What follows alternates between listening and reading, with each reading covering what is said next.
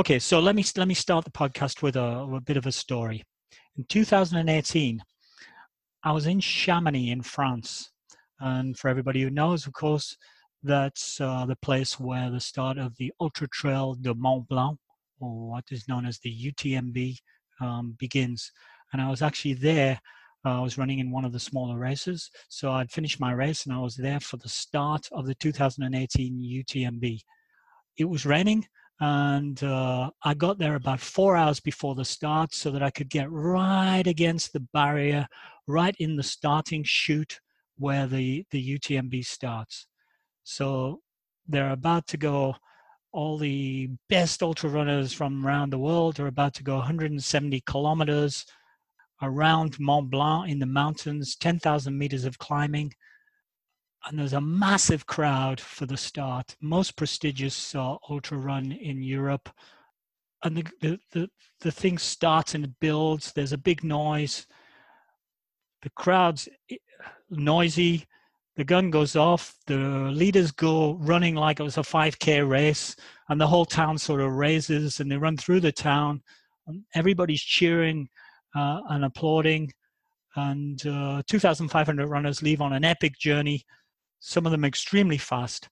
And as they leave, it's a tradition. There's this song by music by Vangelis called The Conquest of Paradise. It's incredibly emotional. It sort of rises in a crescendo, and then the slower runners go by.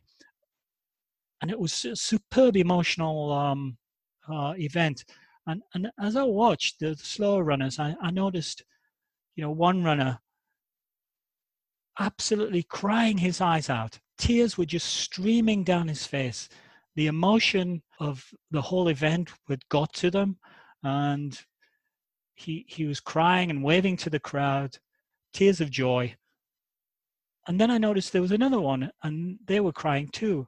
And I thought, wow, this is not a one-off. And I was looking at, and I saw maybe, 4 or 5 people who were overcome with emotion at the start of the race. They haven't even sort of taken 30 meters, 40 meters on their 40-hour journey. And suddenly I realized these people have made an immense sacrifice to qualify, to get into this race, to just be there is one of their life's ambitions. And they've sacrificed so much to do all the qualifying races and just get to the start line. Getting to the finish line is another event for them. Just to be there at the start was an incredible thing that I didn't realize how big it was. And today we're going to hear what goes into that journey. The rise of the ultra runners with Adharanand Finn.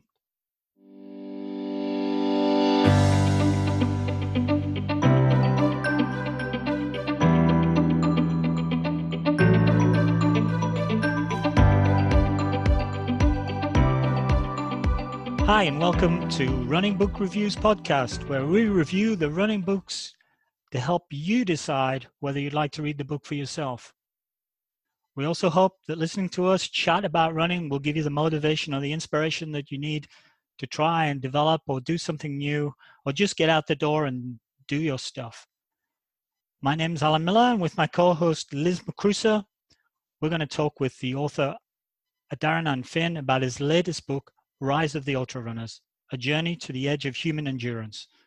And boy, are we in for a treat. So this book is divided into 18 chapters and describes Adharanand's introduction to ultra events as a journalist who also happens to be a keen runner. The book reads like a story, starting with how Adharanand, a little reluctantly, it seems like at first, decides to register for his first ultra event after his employer asks him to write about it. The book goes on to chart Adharanand's growing interest in ultra running and his ambition to qualify for the UTMB and also run it in 2018. For those who are unfamiliar with the UTMB, as I was maybe a few years ago, it's a little like the Boston Marathon of ultra trail running. So you need to qualify, and qualifying doesn't guarantee you entry. So Adharanand qualifies by running various ultra runs in Europe and the US to have the required qualifying points. And throughout his journey, he interviews successful ultra runners to see what motivates them to keep running and training for these extreme distances. So a little bit about the authors. So Adharanand Finn is an assistant production editor for the Guardian newspaper in the UK, a freelance writer and author of 3 award-winning books. So this was the third. So his first book was Running with the Kenyans, Discovering the Secrets of the Fastest People on Earth. He also wrote The Way of the Runner, which talks about the Japanese obsessive running culture. And the book we're talking about today is his most recent release, so Rise of the Ultra Runners, A Journey to the Edge of Human Endurance. Adharanand also organizes running and writing retreats, which you can find at his website, wayoftherunner.com. He also has a podcast of the same name. Adharanand is an accomplished runner and writes from a runner's perspective. The latest book, Rise of the Ultra Runners, also documents his own rise as an ultra runner in 2018. So I would like to welcome Adharanand, and thanks for joining us, because right now in the UK, it's past 5:30. So it's past my bedtime, which is normally like 8:30. So welcome, Adharanand, and thank you very much for joining us. It's nice to be here. Thank you. Yeah, it's 1 minute to 10 precisely. Oh my goodness. Okay, yes, I would have been in probably in a deep phase of my sleep right now. So the logical first thing to ask you is, given that you decided to try for the Ultra Trail du Mont-Blanc, it was probably logical for you to write a book about this. But how did it all come about? I know you're a journalist and you're also a runner, but you weren't an ultra runner at the time. No. So it was kind of a few strands coming together. So I always thought of ultra running. I mean, initially I didn't know anything about ultra running. I'd heard vague mentions of people running around tracks for 24 hours, and I had strange images in my head about that. But I didn't know that much about it. But then over the years, it's been a growing sport recently, as most people will know. Most people probably in the same way as I was gradually became aware of it, and now it seems to be everywhere. Now it's almost talked about as much as any other element of running. So it was something that was growing in my awareness. And then at one point, you're right, you mentioned it. It was the Financial Times newspaper in the UK offered me. They said they'd been given my name when I do a travel piece on the Oman Desert Marathon, which is a 100-mile race across the desert. And I got this email, and I without any hesitation, in about 2 seconds, I emailed him back. I said, no, sorry, that's not the kind of thing I do. I didn't worry about it, and I didn't think any more about it. And then I spoke to my wife that night, and I said, yeah, the FT asked me to go and run the Oman Desert Marathon, but of course I said no. And she obviously, she's not a runner, so she probably didn't get this perspective that I was taking it from. And she just said, well, I thought you liked running. You're being asked to go as a job to go and run. Don't people spend a lot of money doing this? And I started thinking about it, and I thought, yeah, why do people do spend a lot of money on these races? And I've been given this opportunity. Maybe I should try it out. And also then I started thinking of it differently. When I started thinking that people are aspiring to do this and why are they aspiring to do it, I realized, while maybe it wasn't from my runner perspective what I wanted to do, from a life experience perspective and from an adventure perspective, it was quite an exciting proposition when I thought about it. So I got back to the FT, and then he actually said, oh, you don't need to do it all, just do a couple of days and then that will do. But I was like, no. Then I'd got this idea of crossing the desert. The adventure was really what was grabbing me, and so I did it. And the book begins with the Oman Desert Marathon. I didn't do very well. I struggled. I hadn't done any practicing running on sand. The sand was very soft, as sand generally is, although I'd been told it wasn't all soft sand, but it was. And so I kind of hated it. But after I'd finished, and I did that thing that a lot of people will probably do at the end of their first ultra marathon. You say, never again, never, ever am I doing anything like that again. And then as the days go by, you start having these thoughts about the intensity. I think there's something about the intensity of the experience of being out there and being alone in the desert and struggling and then getting through it. I mean, a couple of times I thought I was going to have to stop and I didn't. And that sense of being challenged. And also I felt like when I thought about it, I felt like I could have pushed more. I could have got through that a bit better. I was a bit weak there. I didn't quite fulfill my abilities, and that slightly gnawed at me. Anyways, I didn't really think of it that much more, but then this sport of ultra running just became more and more prevalent. And I, as a journalist who'd written 2 books on running, I was kind of looking for a subject. And I just actually, this line, "The Rise of the Ultra Runners," which became the title, just popped into my head one night. And I just suddenly got this vision of a journalistic journey into this world. I'd been to Kenya, I'd been to Japan, but here was a subculture of running that I knew nothing about. And yet I was quite fascinated by suddenly. I tasted it, but I hadn't quite fully understood it, but I knew there was something there. And I just got this vision of, trying to work out why. So each book had a different kind of quest in a way. The first book with the Kenyans was, why are they so fast? The second book in Japan is just what's going on in Japan. Most people don't know that there's a running scene in Japan. And so with the ultra runners, why are people doing this? What is the appeal of it? Because to me, and to a lot of people who don't do it, it seems mad. It seems, why would you do that to yourself? Why would you run, hundreds of miles through the night, or just around a running track, or across the desert? Maybe go on a camel safari across the desert, yeah, or take a hike through the mountains where you camp at night. But to run through it that didn't appeal to me in a weird way at all. But I was fascinated by it. Then when I started looking around for a kind of structure to the book, the UTMB, I soon realized, actually about this same time, I started following ultra running a bit closer. And I was following the UTMB online. So I watched the start online. I was actually in the office Friday. It starts 6:30 in the evening. So I guess in UK time, that was maybe 5:30. I was in the office, and I watched them all leave, that dramatic start you were describing. And I watched them leave. And then I kind of followed it for a bit, but obviously it's a slow moving event. So I kind of forgot about it.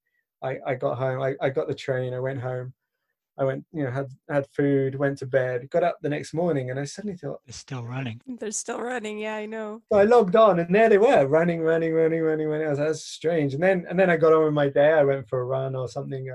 Went maybe to the shops to show my kids. And that evening, I suddenly thought, most of those people are still running. Yeah.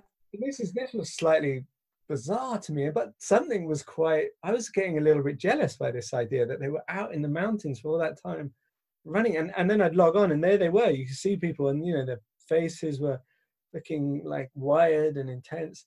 And then even Sunday morning, again, I said, there's some of those people are still going. And that was Friday night, and this is Sunday. And so I decided the UTMB, well, it didn't necessarily have to be the UTMB, but it's that kind of race I really wanted to experience. And then for various reasons, that was the race that worked best for me. It was, not too far from the UK. It was just kind of becoming the kind of biggest race in the world. I know there are a few rivals to that in different ways, but and also nobody had really written about it. I felt like there'd been a few books on Spartathlon is another big race, or I've gone a blank on the other ones. Comrades is a big race, but Here in North America, we talk about Western States, yeah, which is the longest States, established, most difficult one to get into. Well, that was the problem with Western States. I didn't want to aim for a race and then not get in. Where the UTMB, I contacted them, and they do. You still have to qualify. You still have to get all the points. But if you're writing about it, and as a Guardian journalist, I was going to be able to kind of guarantee myself a place as long as I got the points. So that made sense as well from that point of view. So anyway, so then I set out on this journey, and yeah, I kind of maintained this. Initially, I'd see the speeds they were running at. They're running 10-minute miles. We're working in miles, so 7-minute, 8-minute kilometers. I mean, it's pretty slow going. It's not much faster than walking pace. And I'm thinking, I can do this. I mean, this. Yeah, actually, over that terrain, it's quite quick. That what you just said. Well, exactly. That's what I didn't realize at the time. So I'm thinking, this is no problem. I'm going to be near the front. I actually thought. And I've spoken to lots of ultra runners who come from that track background and the road background, and they had the same thought. And even some great, elite runners would go into ultra running, thinking these guys are not on my level. I can destroy them. And yeah, once you get into that race, once you get 50 miles into a mountainous trail race, just to be moving is the challenge, and at any speed. Yeah, when we do our own trail running, Liz always gets a bit cheesed off because Yeah. she'll say, "We've been out here for 2 hours and we've only covered Yeah. we've only covered 13 kilometers. What the hell are we doing?" I'm Yeah. telling you, I So can we're having a usually 2-hour experience. We're not having a 13-kilometer experience. Exactly. it's You have to change your parameters. You're no longer worrying about distance. The two things you worry about is time. So you spend, this is a 2-hour run or a 4-hour run or a 6-hour run. That's what matters. The distance matter. And then the elevation, I Yeah. realized as I was getting near the mountains, that my Strava chart, it was set on elevation, not on distance, because that's what I was needing. And yeah, the distance becomes irrelevant in a way. And once you get, well, anyone, as you know, if you've done ultra marathons, speed is, you can be sat still for half an hour. So if you're moving for half an hour, you're making gains on all those people who are just sitting there staring at the the back of the pain cave and wondering what's going to yeah. happen. I still have kind of a hard time with that though. Even after having done a couple of trail races, it's still, we go to this mountain. So we go to Mont-Blanc, which is about an hour from Montreal to train. And if you go up the mountain straight up, it's about, I think it's a little less than 3 kilometers, and it gives you like 600 meters of elevation. So that one It's quite climb. steep. Yeah, so we try and do it like 2 or 3 times, and then you run down sort of an easier way than you came up. So the run down is longer; it's about 5K. But the thing is, the whole run, let's say you go up and down 3 times, it'll give you like maybe 20K. I don't even remember if it gives you that much. So for me, like when you're out running your Saturday long run and I can go for 30K and then I can do a full day of like groceries and dishes and laundry and housework, and I go for this 20K trail run and then I'm totally useless and I need a nap after. It's harder, right? It's hard. And what's even harder is that then I look back at my watch and I see like average pace like 13 minutes per kilometer, and I have such a hard time with it. And Alan and my boyfriend loves trail running, and his name's Andre. So Andre laughs at me so much all the time because I can't get over how slow my kilometers are, and yet I'm like toast. I'm totally done for the day. And then in your book, so I noticed another thing, because I've always done sort of shorter trail races. So I've never done these like super like 100 miles, like overnight kind of things. And you mentioned more than once how at one point you always start hallucinating. So did you know that this was going to happen before you started? And after it happens, how do you go back and do it again when you know that this is going to happen? Yeah, I mean, I'd heard about hallucinations, but I wasn't really looking out for them or expecting them. And the first time they happened, it was quite scary because I was on my own on the mountain, and it was dark, obviously. Yeah, I got quite scared because I started realizing I was seeing, at one point I was seeing cocktail parties and people, waiters walking around with trays, and I was thinking it was the aid station, and I was calling the other runners over and they were ignoring me. But then when I realized there was nothing there, it was just like the side of the mountain, I was like, I'm going to die up here. This is terrible. And then so I managed, so a runner came by and I just decided to stick to this runner like glue, whatever happened, until I got off this hill. So then this is what happens in the UTMB is I'm going into the second night and I'm convincing myself I don't want to do that again. And that's the main reason I feel like I have to drop out. And maybe I won't say whether I did or didn't, because that's kind of a dramatic bit of the book. But I get to this point where the fear of hallucinating up on the mountain again, and I feel like, I remember thinking, so I've done that. As a life experience, I did that once. I don't want to go there again. But there are lots of runners who run the whole time and they just get used to these hallucinations. And I mean, I spoke to one lady, she was 87 and she was doing these overnight ultra runs, and she was like, well, normally I'm with my friends and we take turns to hallucinate, but this time I was on my own, so I was just doing it myself. Like, so matter of fact. So I don't know. I mean, I guess if you're not on a mountain, it's probably not as scary because there's not that maybe risk of falling off the cliff. She was getting them on the track races. Yeah, it's not something I was looking out for. Then there are races that go on for longer. There's one of the races in UTMB week is like, I can't remember which one it is. Is it the PTL? There's one that goes on for like 400 or 300 kilometers. Yeah, the Petit Trot de Yeah, Lyon. exactly. Yeah, it goes on for like 300 kilometers. Yeah, and those, Wow. they're all, there's almost nobody in that race. I mean, maybe a few people have got specially wired brains that don't hallucinate, but they're almost all hallucinating. And for some people, I think there's there's an attraction to that, there's an appeal in that. But I certainly wasn't. That's not why I was doing it. I wasn't looking out for it. It was more of a byproduct. It was quite entertaining to write about afterwards, of course, which was fine. But yeah, I feel like I survived my hallucinations rather than went looking for them. Sorry, I just was wondering about those hallucinations. Like, so now looking back, is there a way you could have avoided them, do you think? Or is it just part of the territory? Yeah, I think so. I think it's when you get that tired. I don't think there's a way of, not that I've heard of, a way of avoiding hallucinations, except taking naps. But if you're in a continuous race, you're not really taking naps. I mean, some people do, but that was never my strategy. I did at one point in UTMB try and take a nap, but I was too wide or something. There were lots of people around me sleeping at one of the aid stations, just on the tables with their heads on their backs. But I tried it because I was so tired. Nothing happened. I was like awake, so I just thought, just carry on. It's interesting though. You'll talk about the your problem with trail running, because I just before my race in California, the Miwok 100 race, I went for it was like a jog a couple of days before with, I won't give the names because they were a little bit rude about each other, but a fairly well-known ultra runner at the time, and a fairly well-known person who does more track and road running.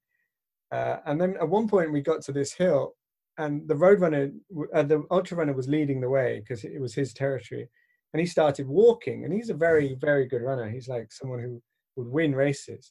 So the other guy was a bit surprised. He said, "We're walking. Why are we walking?" And the guy's like, "Oh no, we're walking. This is quite steep. We'll run when we get to the top."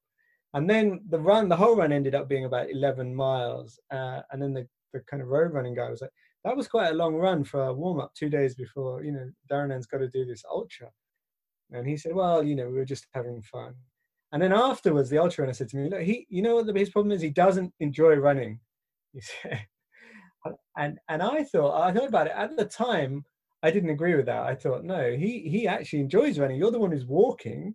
So, Yeah. I think he's enjoys it. He wants to run. You want to walk. I think he's the guy who enjoys running. But then when I thought about it afterwards, I could see his point of view that when you're an ultra runner, there's no worry about times. It's, even if you're winning races, times, distance, pace, it's irrelevant. You're just out there for the experience, for the fun of it, for exploring, the distance. And so in the end, I managed to see both perspectives. But it took me a while. Initially, I was very much on the side of the guy. Why are we walking up a hill? We're not babies here. We can run up a hill. I remember seeing the footage of Killian Jornet doing the hard rock, where he was so far ahead. He was kind of, well, this is not fun. I'll just wait. and he just sat down and waited for the second guy to catch him up, so he'd have somebody to have fun. He's in outrageous. the race with. And you go, no, you're in the lead. Why are you stopping? That wasn't the mentality, even with the elites. And I realized, like in some ways, the particularly, I mean, trail running, obviously a shorter trail run, you can, once you get good at the technical stuff, you can go pretty fast, and they're running up hills. But when it gets to the ultra running, it's almost a bit of a misnomer. Ultra running, once you get to like 100 miles and more, because running is only a small element of it, and there are people who are great runners who can't run well over 100 miles on the mountains, and then there's people who actually not even that good, terrible at 10K, but probably not even that good at marathon, who can do really well in these races, often top 5. And it's about mindset, it's about perseverance, it's about exploration, it's about being able to stay awake, being able to eat on and there's so many elements. So the running is just a small part of it once you get to a certain distance, and especially in the technical terrain in the mountains. So anyway, so yeah, there is I think some ways it's quite different. And if you're a road runner, I think you just got to accept that this is almost like a different sport you're doing. You can't really compare it too closely to your road running times, I think. You mentioned Miwok 100, which was your first qualifying race, I think, for gathering points to get into to the UTMB, and you meet a couple of people there who are pretty obsessive characters. Dave Mackay, who is a chap who I've seen his stories, a chap who injured his leg quite severely. He was a very good trail runner and got extremely badly injured and ended up amputating his leg. Is that the guy I'm thinking of, Dave Mackay? Yeah. So he took the decision that, well, my leg's not working properly, better to have an amputation and then go for a prosthesis, and then I'll be able to run the trails again. And then also Katra Corbett, who I see online quite a lot on some of the forums that I'm in, who had a very addictive, I think she had drug addictions or alcohol addictions, and has worked her way out of that by being a very obsessive ultra runner. She has many, many tattoos, and she runs with a little Dachshund dog called Truman, who goes sort of everywhere with her. Two in different ways, but two very obsessive type of characters. And we see a sort of a theme, which is the deeply obsessive nature of many of the ultra runners. Tell us about those people and whether there's something that, a trait that runs through. Yeah, I mean, I even got to the point where I was starting to think I'm just, I don't have traumatic enough of a story to be good at ultra running, because you haven't suffered enough in your life. Exactly. We're too sheltered, Alan. That's why. We are. Yes. I don't have enough issues to work through, and there was definitely. I remember when I met Camille Heron at the Comrades. She just won the Comrades Marathon. I met her the next morning, and I went up to her and said, I'm writing a book about ultra running. It'd be great to talk to you." And it was at the prize giving ceremony, so I didn't want to disturb her. I was just saying, "Just great to get your number, and I'll call you sometime."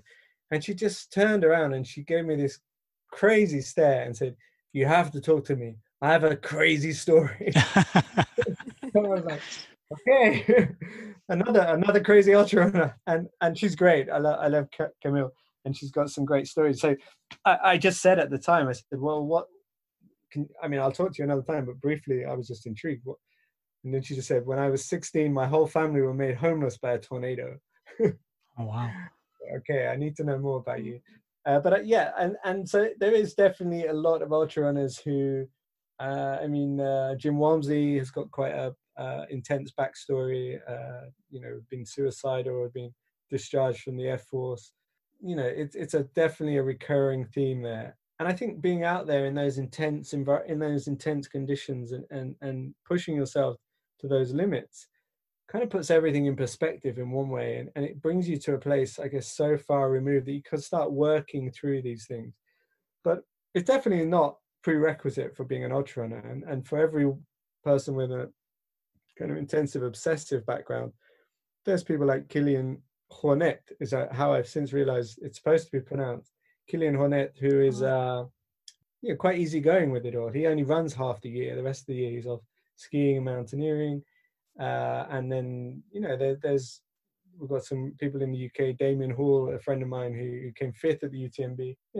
He's got a pretty straightforward background, quite similar to mine, in fact. So there's definitely, I think it definitely attracts people with an obsessive mindset, and maybe there are people who've because of that obsessive mindset, have had issues in their past. Yeah, and I think that there is something intense about the experience of ultra running, which I think is definitely going to attract someone who's after an intense experience. It's like I remember I used to run 10Ks and half marathons, and then I ran a marathon, and that just felt so much more epic. It was like that feeling. I remember I cried after for no reason. I wasn't sad or happy. Mm-hmm. I just started crying at the end. I said, "Whoa, what's going on? I'm so emotional." But then in ultra running, that is multiplied, and you were describing people crying even at the start of the race, and when I finished the Comrades Marathon, they actually have people on the line to give you a hug. That's their job, because they just know everyone's going to come in, these broken spirits, and so that's kind of tied in, I think, and it's quite a complicated everyone's got their personal reasons and their personal way in which they work through issues in their lives and in their past. But I think a lot of people find solace, find a kind of moment of peace out on the trail, which they just can't find anywhere else. And so it's different for every person, and it's wrapped up in a lot of things. And lots of people come to ultra running from different places, but there's definitely probably more obsessive people with crazy backstories in ultra running than in most sports, I'd say. Maybe sky jumping or something has a similar story.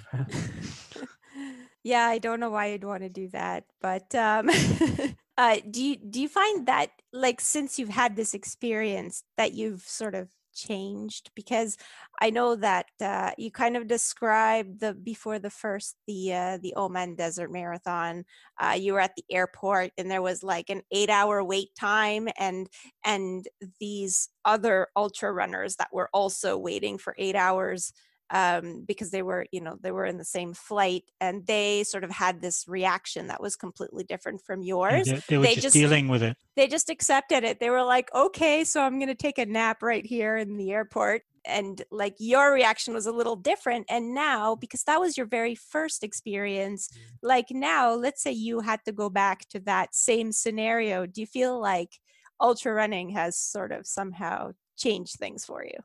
Yeah, if I'm totally honest, I feel like perhaps, I mean, just thinking about it, it feels like it's probably wearing off a little bit, but I definitely, when I was in the midst of that ultra running and for a while afterwards, I definitely had that sense. I quite often take journey. I work quite far away from where I live, and the trains can be snarled up and you can end up getting home very late, and it could always be a big hassle. And I remember after those ultra runs, it felt like nothing, it felt like nothing could touch me. I mean, this was not, and one day it was, which is quite rare here, the snow was so thick that there were no taxis, there were no buses, and it was about a 3-mile walk home, but in thick snow, and everyone who was getting off the train was in total panic.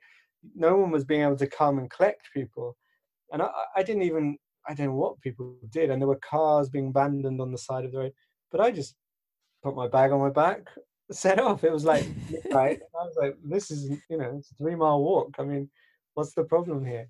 And so I do think, and even without specific examples, I think just things like, maybe having a bad night's sleep the next day. In normal life, I remember that could stress you out a bit. You think, oh God, no, I haven't slept well. Now I've got to deal with that. I have some extra coffee. Well, it just feels like nothing. It's not a problem. So it's not like I'm suddenly, Indiana Jones or something. It just puts everything else into a different perspective. I think so, yeah. And you just feel this kind of inner strength a little bit. But I wonder if it's wearing off. I haven't been tested for quite a while. We've had a very nice summer here, and we've been in lockdown. Of course, that's been testing in a way, but I'm very lucky that I live in a nice part of the country. We live near the countryside, so I'm able to get out and about. And yeah, can't recall the last time I've had to kind of call on that kind of steeliness, which I feel like I developed through the ultra running. But I definitely had experiences after it and during it where I thought, hey, this is not a problem for me. Where before, I know, even if I wouldn't necessarily have expressed it in like I did in Oman, I think just mentally I'd have been a little bit like flustered by a situation where I just wasn't. So I think you carry it with you, and I think that's a nice thing. And I've heard other ultra runners tell the same kind of stories. And in some ways, maybe that's the appeal. It toughens you up. We live in a very pampered world, particularly in the West, and maybe it just feels like it toughens you up a bit. You feel a bit, I don't know, a bit steelier, a bit more kind of hardened, which is maybe attractive to some people. I mean, it's quite interesting that although women do very well in the ultra running and often beat the men, there's not as many women running it as there are men. The entrance rates are much higher for men. And I wonder if I don't know. I'm just thinking this now, so this might be a terrible thing to say, but I wonder if there's more of an attraction to that kind of toughen themselves up for men. I don't know. A thought popped into my head. We're just mentally insecure. We feel we have to go out and try and prove ourselves. Yeah, well, there may be. I was suddenly thinking there's a lot of other reasons why that could be the case. Exactly. Around about chapters, I think it's chapter 9, 10 in the book, You're into your second qualifying race around Anglesey, which sounded like a pretty tough race. And then you've got like only a 5-week break, which is not much for a recovery. I would want more than that for a marathon recovery. And then you need to go to the Pyrenees and do a 100-mile run. And then another tough race. But then you decide that you're going to do the 24-hour track race in between those two races. So we're talking about you're not really an obsessive character, and you're not really mentally tough enough. So what on earth possessed you to do that? I was reading the book saying, why is he doing that? He's setting himself up for problems. What happens is the numbers become so ridiculously big that they stop having any meaning. So they don't impact you. No, 100 kilometers. Okay, well, done 100 kilometers, so 100 miles. That's not much further, right? And then 135 miles. Well, then it was 135 miles over 3 days. Well, and so I had this idea that, so I still did carry this slight feeling that you have, Elizabeth, of being like a road runner through the whole book. I never fully shed it. So when I looked at those races, my A race of those three was the track race. You see, I thought this is the one I'm going to be good at. I know how to do this. So I'm actually going to nail this, but I have to do the other two for the qualifying for the UTMB. But I figured the Anglesey one's the first one, so I'm fresh for that. So I don't need to worry about that. And also that's over 3 days. So I mistakenly thought, because you're splitting it was 135 miles. So, I mean, that's close to 200 kilometers, maybe even more. He's splitting that over 3 days. I naively thought that would make it easier, but actually it made it harder. Well, not necessarily harder, but so we ran 40 miles the first day, which is a good run over hilly terrain. And then the race headquarters where everybody slept that night was just in this big sports hall with strip lights that were left on until quite late, and quite a hard floor, noisy, echoey. And I didn't sleep a wink. And I got up. I remember I got up that morning. I woke up before I didn't even wake up. I got up before my alarm because I hadn't slept. And I could barely walk across the hall to the bathrooms. I was as stiff as anything. And then I had to run 65 miles that day. And that was probably my lowest point. The end of that run where I got lost. I took a wrong turn. It was probably my lowest point in the whole book, I think. I was completely broken. I mean, and I crawled under these tables in this community centre in this village in outer North Wales, and I crawled under this table and just shivered there the whole night. I was too achy to sleep, and I got up, barely able to pull myself up from the table, and I had to go and run another 45 miles. And by this time it was driving rain, like horizontal rain, and I just could not believe what was going on. So that hadn't panned out quite as I'd planned. But then I still had this thought that the track race, I was going to nail that. And then I thought the 100 miles in the Pyrenees, well, I can go as slowly as I like, but the fact that I need that for the UTMB is going to get me through it. And I didn't, like, by that point, the numbers had, like I said, become meaningless. So it was just 100 miles. You know, I'd done 100K, I'd done the 135 miles. I just keep going for 100 miles and I'll get there and I'll get my points. And the fact that I need to, otherwise this whole book, this whole project, this whole UTMB thing is disaster. So I know I've got to do it. But of course, in the end, every ultra run in the end became such a kind of labyrinth of emotions and experiences. I mean, that book, I could have written the whole book on that Pyrenees race alone. And so I basically was very naive, and I didn't realize the scale of the task that I was undertaking. And people had told me, I'd actually posted my schedule online on Twitter and Facebook, and experienced ultra runners were telling me I was mad. But I was thinking, but I'm not going to race them like you guys race them. I'm just going to race the track race. The others will be easy. But yeah, I learned my lesson the hard way, that you don't do 3 ultra runs in 5 weeks. That's a bad idea. Okay, so if anyone's listening, it's not a recipe to follow. Mm-hmm. So don't get your race schedule from the book. It's a bad idea. I think also part of that is because, sometimes it's like the dead of winter, you've finished all your races from the year before, and you're planning out your next year's race schedule, and you just put one thing and another thing, and then you realize, oh, I really want to do this other race, but it just so happens to be a little close to this race.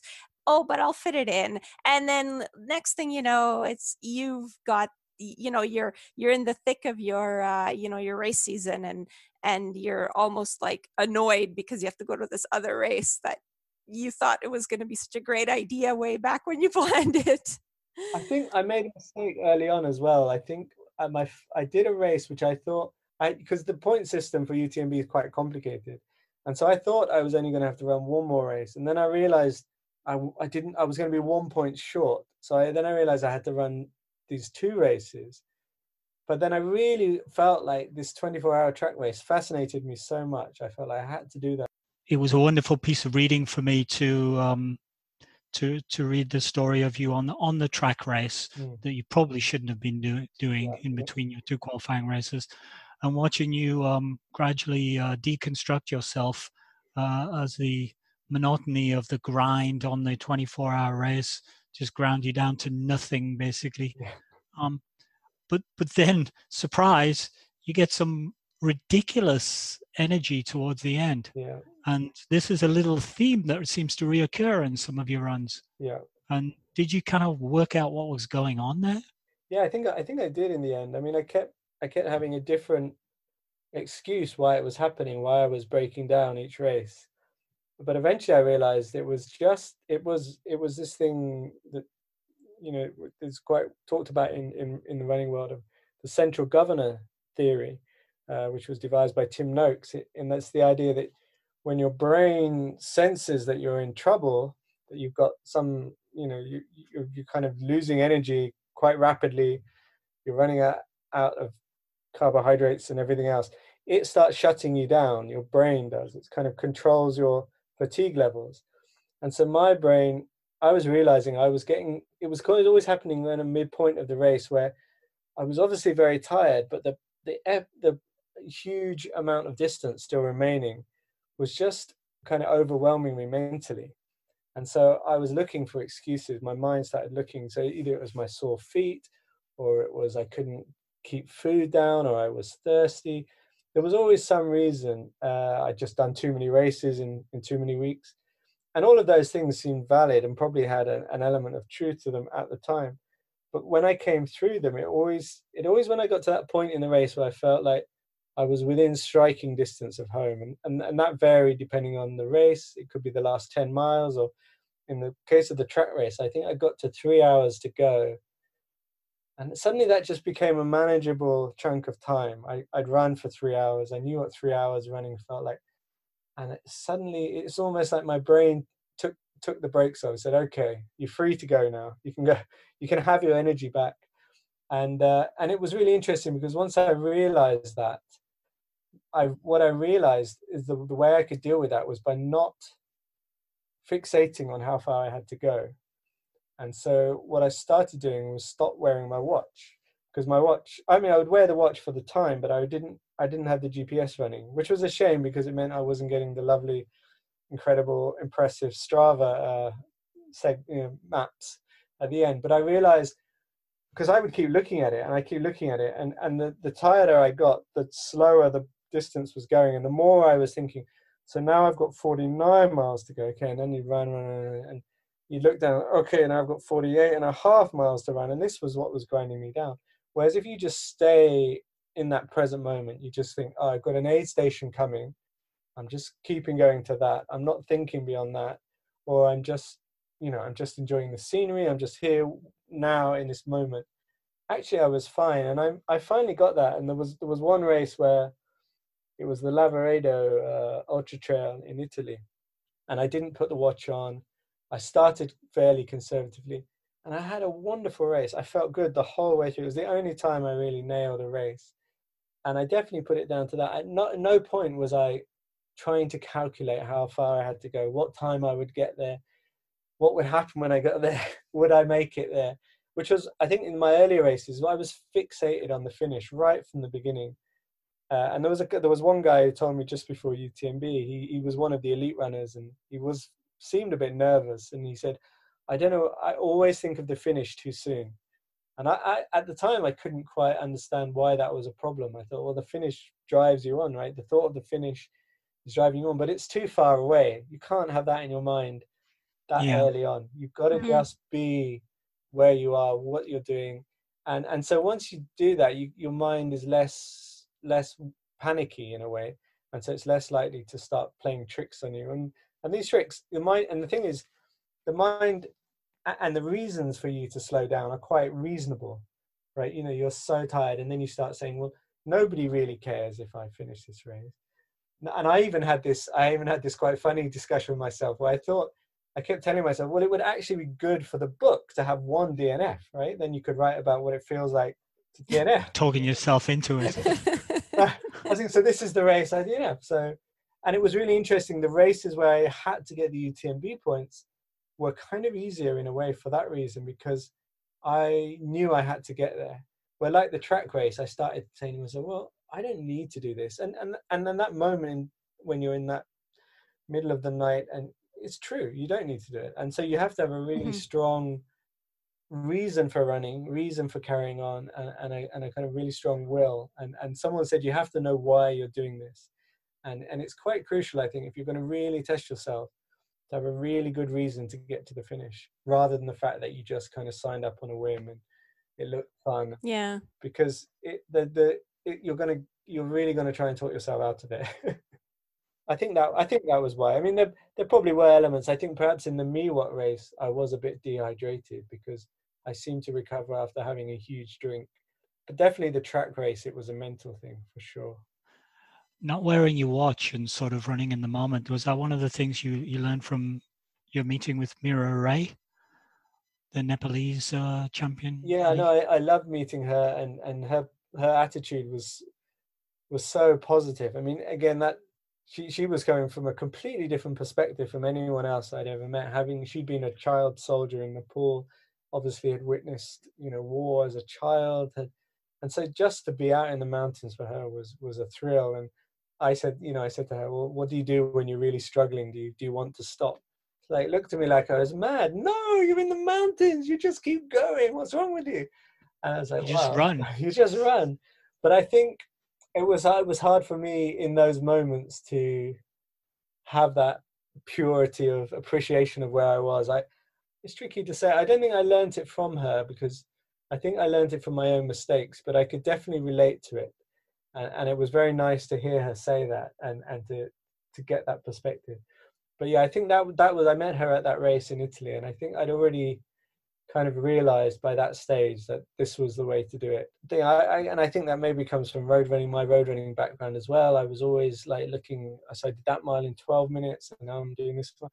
I just had to forget about all of that. And what happens, I think it might have been Dean Carnazzi said, as long as you're moving, you know, in perpetual forward motion, as long as you're moving, it doesn't matter about the speed. You're doing pretty well, and you just got to keep that momentum moving. And then once you start taking those kind of numbers and measurements and everything out of the equation, it actually frees you up mentally, and you can actually start looking up and looking at the mountains and enjoying it. And then suddenly you feel like you've got a bit more bounce in your legs, and hey, this is quite fun actually after all. I guess in road running, we tend to do that also because, you know, like you said, in the marathon, sometimes you'll be like, oh, that mile was in this much. Oh, I've slowed down by this much. It means my finishing time will be this much slower. I know that theoretically you're supposed to try and be in the moment as well, even in a shorter race like a 10K or a 5K. It's not about just thinking about the finish line, because usually if you're hurting, which you will at any point, at some point in the race, then it'll just be that extra sort of thing that will discourage you instead of you pushing through that pain. But it seems like for ultra running, it's that much more important. It seems like it was like a recurring theme. The runners that were just really good ultra runners just seem to in their own way say like, oh well, like I enjoy being in the mountains, or you have to They talk about being in the flow and things like that. They use terminology even to say, you know, in the groove. Yeah, I definitely think it's true in marathon running as well. Actually, I think it's easier to kind of follow a set time because and you kind of, I don't think you get so overwhelmed by, like, your mind doesn't get so overwhelmed by the thought of the distance. Even in a marathon, when you get to 10 miles to go, that can seem like quite a long way and it can seem a bit debilitating, but not in the way that like 50 miles can feel. But I can you know, imagine. but having Or I can't, but but having run with the Kenyans and trained with the Kenyans and seen their mindset, you know, generally the mindset there is very much you just go with your feeling. You know, you train with your feeling and you race with your feeling, and that's why they'll sometimes go through halfway or the first 5K or 10K of a marathon at a crazy pace, and like no one in their right mind, and you know, all the Europeans and the Americans are way back, and you know, a lot of these Kenyans will drop out, but one of them will carry on and win, and they just go with the feeling, and I think it's a big advantage that they have, and so it is applicable to road racing, but I think in the ultra running it can kill you. That's what it can do. In the marathon it can slow you down, it can make you feel worse, it can confuse you, but in ultra running it can make you just say, it just make you stop. You just go, I can't do this, and you just give up, and that's why the dropout rates of ultra running, you know, most races have, well, depending on the race, but often up to 40-50% of the starters drop out. Even these are experienced. The UTMB, like you say, you have to qualify for that. So everybody's run that, has run a whole series of very, very tough ultra marathons, and yet still the dropout rate is over 40% every year. So, oh wow. you know, it's a big challenge, and it's a mental challenge. I think running a marathon is, a lot of it is mental, but there's a much more of a physical, your running condition, and it gets very mental in ultra running. So you got to play your cards right, I think. One of the things that Liz and I have gotten quite interested in since we've been doing these podcasts and reading books on all sorts of things, or maybe I've got interested in, Liz has always been interested in, is what happens in between runs. You know, what are the things that you're doing to get yourself into a better condition and a better mindset, or to stop yourself getting injured? Overuse injuries must be horrendous if you're into ultra running. And I noticed you seem to have a fascination in the book for any new angles that come out that allow you to treat your injuries or prepare your body better. In particular, one that I sort of followed up on after the book was the Anatomy in Motion with Carrie Ward. Yeah. But you go through several of those. Did you come across some things there that were sort of new and value added for you? I mean, the big change for me was the Anatomy in Motion. I had this Achilles problem, which I kind of got from trying to run like the Kenyans, from trying to run, as Chris McDougall had convinced me, you know, in minimalist shoes. And I was convinced that it was helping my running. I was running quicker, I felt good, but I was getting these Achilles problems. And I just ran through them for about 5 years. And then I got a heel spur. And I was just thinking, it was right at the beginning of the ultra, I decided to do the UTMB. I was starting to look at my first ultra run. I thought, I was getting up every morning with that really sore twinge in my Achilles. A lot of people will know, you're nodding. And then every run, it would warm up, but the first mile of every run was quite torturous. And I'd stop after half a mile, do a bit of stretching, and I kind of hobble through the first mile or so, knowing that eventually it would warm up and I'd get through it. And then I went to see this guy, Gary Ward, and did his movements. And the whole theory of it made sense to me. It's all about, you know, it's all about relearning your natural movement patterns, which for various reasons, we've kind of compromised our movement, either through lifestyle, but more often actually through a previous injury, which means you've not used something, and then you've adapted your movement, your whole body's movement pattern, to avoid using, in my case, it was my left wrist. I'd broken my left wrist 3 times. And so that had just kind of slightly changed my whole shape of my body, but it didn't need to. It was this overprotective mind that, which controls your movement, was still protecting this arm, even though it didn't need to. And all I had to do was show it that this arm was free, that it was fine, through these series of movements, which were very simple. And within 3 days, maybe it was 3 or 4 days. I remember getting up in the morning and not having that pain in my Achilles. I was like, that's strange. I almost was like banging my foot trying to find it, and it wasn't there. Where's it gone? Yeah. and then the first run, I was like, it's not, I couldn't believe it. And I've never had Achilles pain ever since. So it was a kind of miracle cure for me. I mean, obviously my issue was to do with the movement pattern. Someone else might have a completely different issue. It was a very fascinating thing. And I did through the 3 books, I did try various things like minimalist running. I tried a thing called muscle activation, which had some kind of effect on me, but nothing as groundbreaking. The other thing that was quite interesting was a thing called Feldenkrais, which is actually quite old. I think it was maybe devised in the 1970s and has been around and is not usually used for running injuries. It's more of people who have bad backs and that kind of stuff use it. But there's a woman called Jay Krunke. I hope I've said her name right.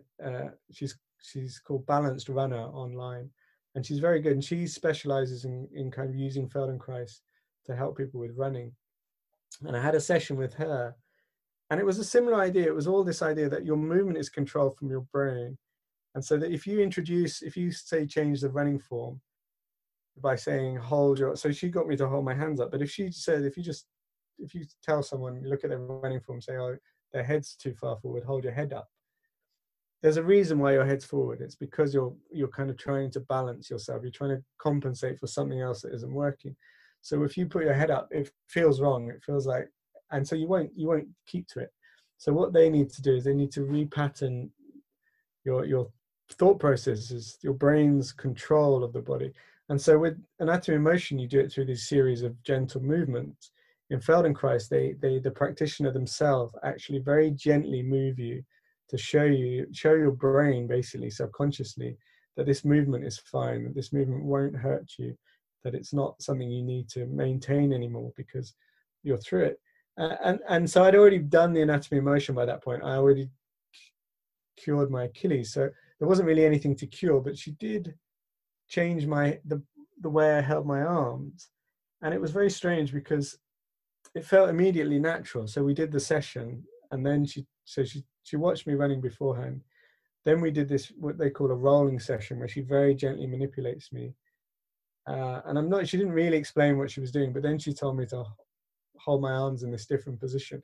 And it felt natural immediately. And I have to say, every run ever since, that's how I hold my arms. And since then, I've been to form coaches, and they say, yep, and you're holding your arms perfect. And they always say that. They always comment on the arm.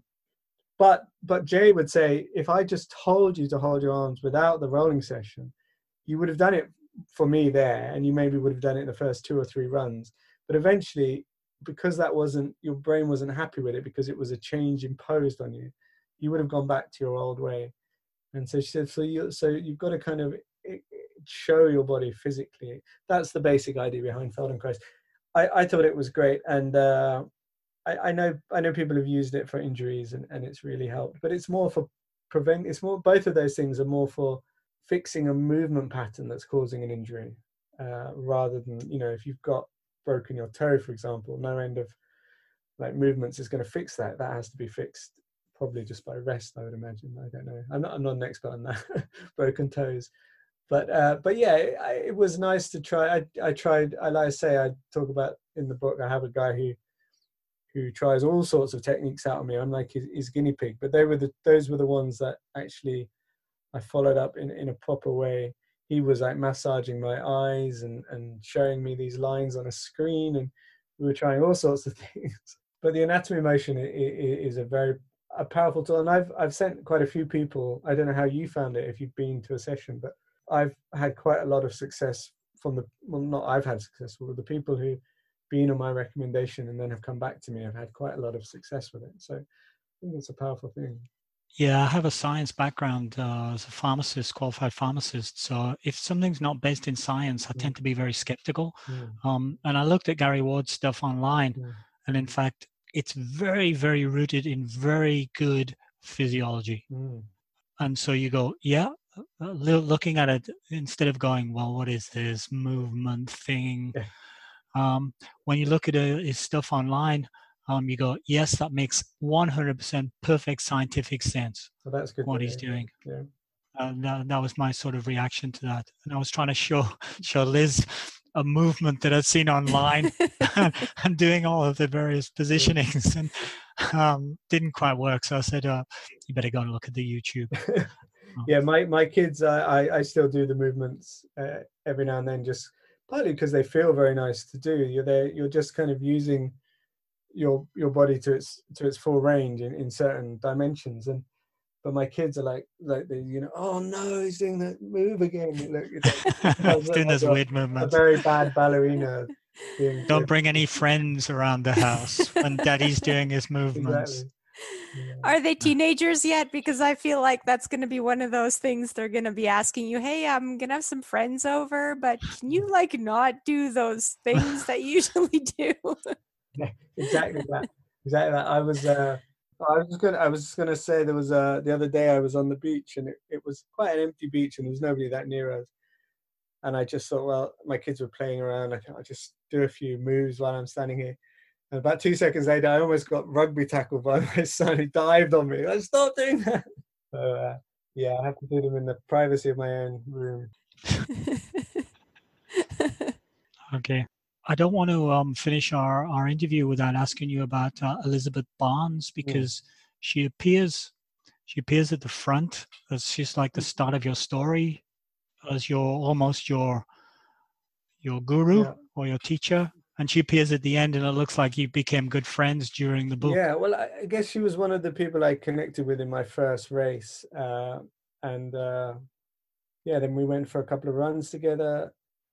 Yeah, she was kind of showing me the ropes very kindly at the beginning, and looking out for me, and she went through she's been through a few transformations herself over the course of the book, and since then actually. So she then became vegan, and so so initially at the beginning I wanted, as well as my own story, I kind of felt like it'd be good if there were a few other people who went on this journey through to the UTMB with me, and so Elizabeth was one, and Tom Payne, a good friend of mine, was the other. But unfortunately, Elizabeth, I can't remember the reason, but she didn't run the UTMB in the end. But she was there with her boyfriend, who was one of the elite runners. So I met up with her there to kind of bring the story to a close. But yeah, she's a great runner. She, was similar to me, had been marathon running at a kind of pretty good level, but nothing superstar. And just, she said, there was this decision: do I want to try and go faster, which is, a good challenge and something I could keep doing. I think she'd run 2:50, so it was pretty good time. Or I could go longer. And then when she went longer, she found she was really good at that. And so she won the Marathon des Sables 2 times. And won. She seems to be particularly good in the desert, particularly likes the desert. She doesn't like getting her feet wet. Yeah, I actually met Elizabeth Barnes while I was doing the Trans Rockies multi-stage race. She was doing that. She was a little bit further up the field than I was, but I did get a chance to talk with her a little bit. She's certainly a very capable runner in the mountains. Well, it was funny in Oman because we had identical marathon times, and we'd actually both run 2:50 in the London Marathon quite recently. And so I thought, well, each day we set off on the Oman race. I thought, well, I'll stick with her because women are generally better at pacing themselves, and with similar marathon time. So I'll just stick with her, and that'll be a good policy. And yeah, like 1 minute in, she's shuffling like through the sand like a traction engine. I remember her feet were going so quick. I was like, whoa, I can't keep this up. And so she'd disappear into the distance each day, and that was the end. I'd see her back at the camp. But yeah, she's a great person. She's actually moved out. She was living in the UK. She's now moved to Norway, I think, or Sweden, where she's living. So I haven't seen her as much recently. And as far as I know, she's kind of decided she's not going to be as competitive anymore as she was. She's kind of not aiming to be a competitive athlete anymore. Maybe a good guest for your podcast, Adharanand. Yeah, certainly. Yeah. So she's still coaching and doing running camps and things. But yeah, she's a lovely person and really helped me out at the beginning when I was completely raw, and I had to ask her questions, well, she was quite shocked when I turned up in Oman and I didn't have gaiters for an Oman sand race. And And I didn't have no idea how heavy my pack was or what food I was going to eat on which day, which are all very basic mistakes to make. So she helped me out quite a lot. I noticed you mentioned a 250 marathon, and I actually I looked you up. I stalked you on the British running records site. It's some general site that collects all the data of runners. Yeah. And I noticed you had a 250 marathon. I noticed you had several 3-hour and something like 305 or 308 marathons. Right. And I'm currently a 308 marathon, and I have a growing ambition pulled by Liz because she's on a mission. She's probably shy and doesn't want to talk about it, but It has to happen. She's on a mission to run a sub 3-hour marathon. Now you're in our sphere of action. So, yeah. And you've run some 3-hour plus and some 3-hour minus. So, although a disclaimer, I will be very happy with the 2:59:59, but I will not be happy with the 3:00:01. That will not do it. So, can you tell Liz what she has to do? Well, I mean, it's tricky because it all depends where you're starting from, I guess. But I mean, one thing I've worked a lot on, and I've been continue to work on, and I think is crucial, is like running form. And I think if you've got a good bounce and a quick cadence, and you can, but it's a complicated thing to work on, because I think you shouldn't just Google it and say what how should I run. Like I say with the Feldenkrais stuff, if you just try and emulate good form. But there are techniques and people who are good at this, and there's more and more form coaches out there. And if you can find a good one who can get you using your elastic energy, basically, if you run with a good cadence, you're getting free energy off the ground out of your elastic, your tendons and everything. If you plodding, all the energy is dissipating, and then you're having to create that step again. Now, like I say, it depends where you're at, because you may be doing that already, in which case you can't benefit from that. But if you're not doing that, there's huge gains to be made. And I actually went from before I went to Kenya, I had a 1:30 half marathon, and I hadn't done a marathon. And then I came back and ran a 1:17 marathon. So that was a 13-minute improvement. And a lot of that I put down. I was running more, but I put a lot of that down to working on the form and improving my running form. Apart from that, I mean, like I say, it depends what you're not doing right, and I don't know that, but like rest is a key thing. But it sounds like you said you're usually in bed by 10 o'clock, so you're probably okay on the rest. I've got the rest part should be fine. It's I'm sure all the stuff about making sure you're doing intervals, and I'd say one thing I learned from the Kenyans is once you're in a hard training block, when they do their easy runs, they do them really, really easy, so that they're nice and fresh for the quality stuff. They don't mind running, and again, we work in miles. They don't measure it, but they're running what, for me as a 3-hour marathon, I could be running with a 2:05 guy, and his slow run feels too slow to me. It's like a 10-minute mile, so it's like a 7-minute kilometer, 8-minute kilometer. Yeah, that's crazy slow. Wow. It's crazy slow, and he'll happily run like that for an hour on his easy day, and then save that energy. But sometimes you think, well, maybe I don't even need to bother. But there's a lot to gain from slow running, and then the speed work. When they do the speed work, they do it really good quality, and they've got the energy. So you're not running the whole week exhausted and not being able to put the quality in. I think that, because I used to feel like every run, if I wasn't exhausted by the end of it, it wasn't worth it. And then I'd go out for these runs with guys who were running sub 60 half marathons, and I was like, what was that? That was easy. I'm not even sweating, and we're in Kenya. So. Yeah, I think I heard this from one of my previous coaches, and he said that most of the time, or maybe it was a book I read it in, but the theory is that most of the time you should feel at the end of your interval workout like you could have done one more if you had to.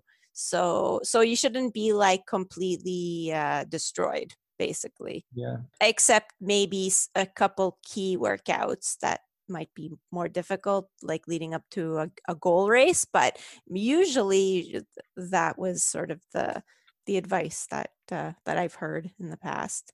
Yeah, I mean, I've watched Eliud Kipchoge training in a group, and he's clearly the quickest athlete there, but he's not leading the intervals. He's like in the pack, and you think, well, he's clearly not running 100% in that case, and that's true. That's the case. He's running at like 90%, and that's fine by him. The other guys are running maybe a bit harder to try and facilitate that for him. But there's so many little things you can do in running. One thing the Kenyans like to do is they like to do their long run kind of as a progression run, which is not something you need to do every time, but it's quite, people when they're training for marathon, often the long run is just done at a relaxed pace. But to add some tempo to the long run is something the Kenyans like to do. But, and then again, then it's just mindset as well. Like we were talking about the mindset in the ultras. While it's not as crucial in the road running, if you're talking about the difference between 3:01 and 2:59, you're looking at every little change you can make. And I think being able to not become too fixated and on like, stressing yourself out. I'm 2 seconds behind my time now. I've got, and that sends me into a panic mode, and then I'm 5 seconds ahead.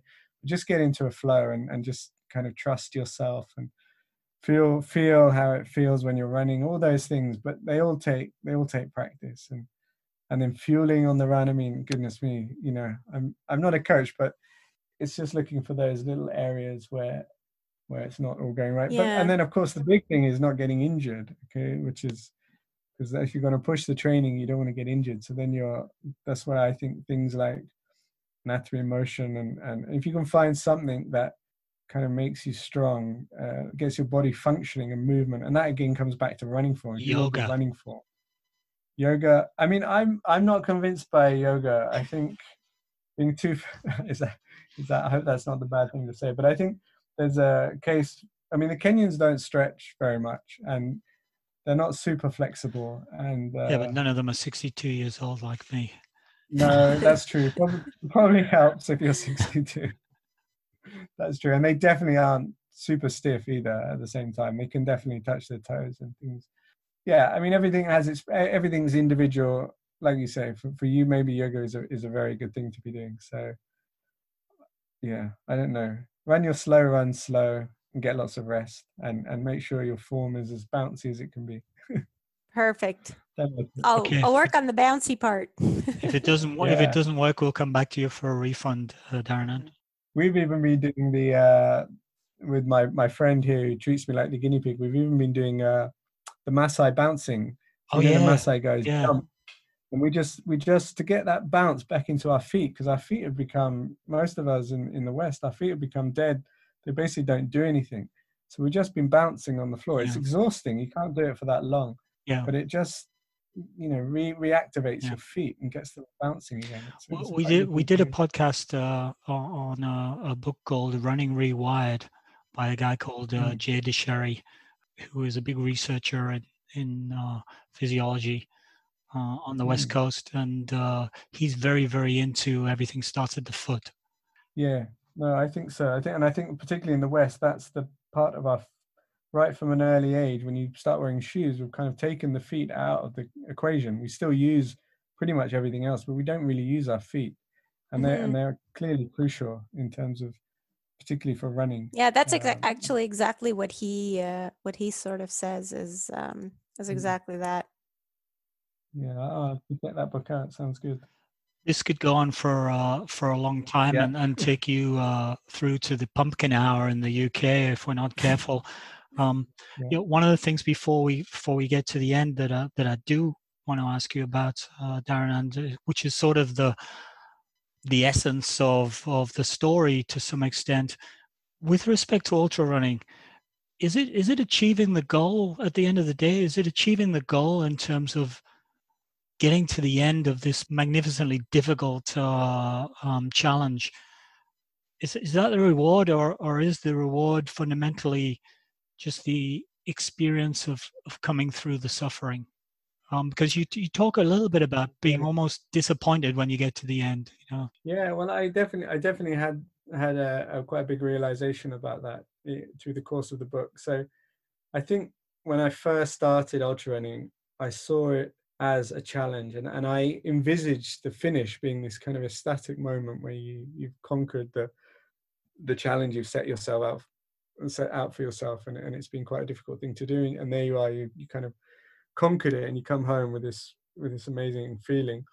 And yeah, I had this quite anticlimactic feeling quite often at the end of the race, and it was often, when I look back, there was a much more profound and kind of enjoyable feeling during the race, and there was not the I had some very low moments as well, but there were some incredible highs within the race.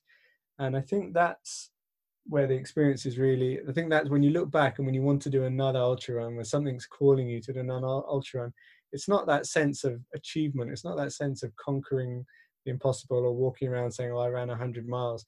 It's that kind of sense of being in the eye of the storm, where you've kind of been battling and battling, and then what happens, I mean, I don't know if you've experienced this in your ultras, but you kind of suddenly come into this moment of calm where you're kind of aware of where you are, but the rest of everything else in your life is forgotten. You know, you're just existing in this one moment where you're just, you know, I'm just going up this hill, or I'm just coming down this hill, and you've forgotten what your job is, and you've forgotten who your family are, and you've forgotten everything else, and you've even forgotten the fact that you're in a race in some ways, that you're trying to get, you know, you're trying to get there as quickly as possible. You're just moving, I think when I look back, I felt those were the moments that really stuck with me the most. I remember in the UTMB coming through, it was the dawn on the second day, just feeling really peaceful, just really like, and then when I got to the end of some of these races, almost was disappointed that it's like I was just getting it. I don't want to stop now, rather than like, oh, finally I'm here, I've done it. So that was an interesting thing, and I think that would possibly a very personal thing to me, perhaps, or but then you do get these runners who talk about the pain cave, and they talk about digging in the pain cave, and that's where they relish it when it really gets tough in the race, and they're kind of faced with the hardest bit, and then they get through that. It's not, they don't often talk about the finishing line euphoria. So yeah, maybe it's not a personal thing, maybe it's a universal thing, but definitely, yeah, it's because I was trying to put my finger on what is the real appeal of this, and I felt there always comes a moment in a race where you're just at one with what you're doing, with yourself, with your movement, with where you are, and everything else drops away, and it's a very peaceful feeling. And I think that when you get that, you think, oh, all right, this is what I want, more of this. I'm going to come back and do another one of these. I don't know if that answers your question. Maybe. We're just interested to hear your opinion. There's no real answer, is there? I think that the answer is personal for everyone. But it's great. Yeah. It's great to hear those sorts of things, because I think, you know, we sit on the outside and we go, why would you want to do this? I always say that, you know, I see people running these 100-mile ultras. They never look very happy. Yeah. They're not smiling. They're somewhere else. Maybe they're smiling on the inside, but you know, they often look quite crushed. Yeah. And they do another one after it's all done. So that's kind of we actually have a teammate of ours, Pete. He's done several 100-mile ultras, and I mean, you know, 100-mile ultra, it's not rare that it takes 24 or 30 hours. So it means you're running through the night. Sometimes you're running through 2 nights, and just, you know, it's just such a long way to go. And he, you know, there's always, it seems like every single race, there is always a low point. It's like inevitable. And it makes you wonder sort of, how is it that he, you know, it can't be the belt buckle that keeps you coming back. There's got to be something else, because I think it's not even, like you said, they don't know happy. I don't think it's even a happiness, or, you know, it's certainly not fun, but I think it's the intensity of the experience. It's so intense that it's so rare that we've experienced something that intense. I mean, perhaps, you know, it's almost, you know, I did have this interesting experiment where I brought a Kenyan runner over to the UK to run a ultra marathon, and he was winning the race easily, and then he dropped out because he had a sore toe. But afterwards, I had this sense that perhaps he didn't need that intensity of experience, because maybe his life was a bit more intense. But I felt like for a lot of the amateur ultra runners who've probably got quite comfortable lives, it took you to a That you place never go. of yeah, that you never go, and that perhaps in a way as a human, you know, and we're all animals underneath, and we would evolve to live in the wild.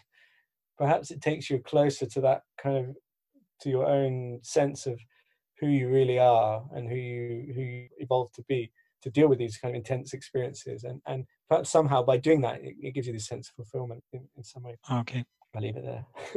From a book perspective, you know, you're clearly an accomplished writer, and you're learning to be an accomplished ultra runner during the writing of the book, and from that perspective, it made for a great read. I don't know how Liz thought, but it reminded me a lot of the style of the book that we reviewed a few weeks ago with Matt Fitzgerald, called Running the Dream, where he was embedded with an elite marathon running team in America, and he wrote a book about being a fake pro runner, learning the pro running, and he had a very journalistic writing style. Two totally different subjects, but for me, extremely readable. You know, I was devouring the book. I struggle with some of the reading. Liz is the big reader. She's always telling me to hurry up and catch up reading the book. Usually I'm the first one to finish the book, and then I'll be like, Alan, are you done? And he says, no, in a few days. And this was the opposite. Yeah, I'd finished the book. So extremely readable. Having been to a few of the places that you were talking about, you know, I'm born in England. I guess I was able to live vicariously, you know, when you describe the aid stations at Vallorcine. I've been through those. I've done the LCC. So I know vividly the image appears in my head. But just the way you wrote it made for very good, very good storytelling and learning at the same time. Meeting all the cast of who's who almost in ultra running was also fun, and learning about those people as we went through. I think for me it was because I don't have the same knowledge of the ultra world and all these names. I know that Alan, you know, we would sort of be talking during the runs, and he'd be like, "Oh, he meets this person," and it was a name that, yes, I read in your book, and then I was more focused on the story, so I found like it was still very engaging, but I didn't necessarily know any of these famous ultra runners because I'm not so familiar with that. But I yeah, I have to say that it was very enjoyable reading still, even though for me it was more the story, and I really related to the way that you had started out as a road runner, and you kind of had a little bit the same opinions as I had about like, why do people do this ultra running thing? So that made it very relatable to me. Was you know, you seemed to come from sort of the same place as I was coming from, related to the ultra running scene, and with the way you put the stories in of, you know, the stories that all these really great runners told you. It was yeah, it was very, very enjoyable. I was kind of wondering what's next in your list of projects. Do you have any other plans for books or anything else? Are you still gonna run ultras even though your book is written?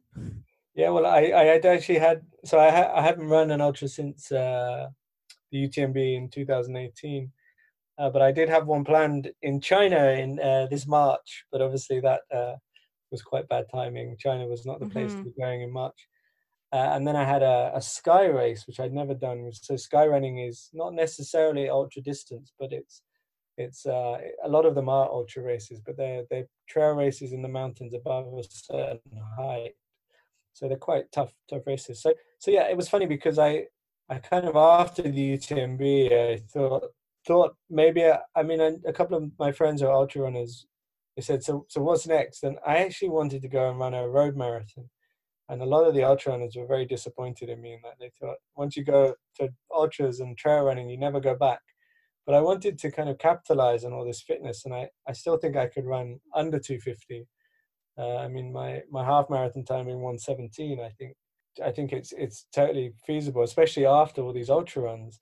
But then nothing quite worked out. I had a race that was cancelled, or for various reasons it didn't work out, and then this whole lockdown has happened. So I kind of haven't done the ultra or the trail run, but I think I still want to do both. Basically, I want to go back, but I don't necessarily want to run 100 miles again. I think I like the shorter ultras. I think there's still a long way. You still get that intensity of experience, I think, for running 50 miles or 100K, but it doesn't take you to a place where you're completely destroyed, which I felt like my 100-mile races were a little bit like that feeling I had when I've done this now. I do not need to do this again. Mm-hmm. So you don't miss hallucinating, basically. Doesn't sound like it. What about books? Do you have another book in mind, or you got something that you're starting to think about now? Yeah, I actually have a couple of thoughts in my head, but I'm not sure I should say them because there's quite a high chance nothing will happen with either of them. But Fair enough. But they're just ideas at the moment. But they involve running. They're running ideas. I did kind of think maybe I don't need to write about running next time. I could write about something else. But my leading ideas are running based books. So we'll see what happens on that. Okay, well, we're gonna look forward to seeing that coming out, and in the meantime, we'll satisfy ourselves by reading your back catalogue. Mm-hmm. So maybe we should wind it up. Thanks for joining us, Adharanand. We know it's late. No, it's been great to chat. It's been fun. So thank you for listening to another episode of Running Book Reviews. Shout out to the publisher Pegasus Books for providing an advanced review copy and also putting us in touch with the author. If you'd like to leave us feedback about how we can improve the podcast or want to suggest a book that you'd like us to review in future episodes, you can leave us a comment on social media. So we're on Facebook, Instagram, and Twitter. On Facebook and Instagram, you can find us as Running Book Reviews. And Twitter, we are reviews_running. You can also follow us on social media and subscribe to the podcast on your favorite streaming platform. And if you'd like to get a copy of this book, which is Rise of the Ultra Runner by Adharanand Finn, we're going to leave an Amazon affiliate link. It doesn't cost you anything to get the book from that link, but it can help out the podcast. But seeing as how we're trying to support local businesses these days, if you do have a bookstore and you're able to get your books from there and they have this book, then prioritize that. Thank you. Thanks, Liz. That's basically the end of our podcast. We'll wrap it up here and get off and do our ultra running training now that we're inspired.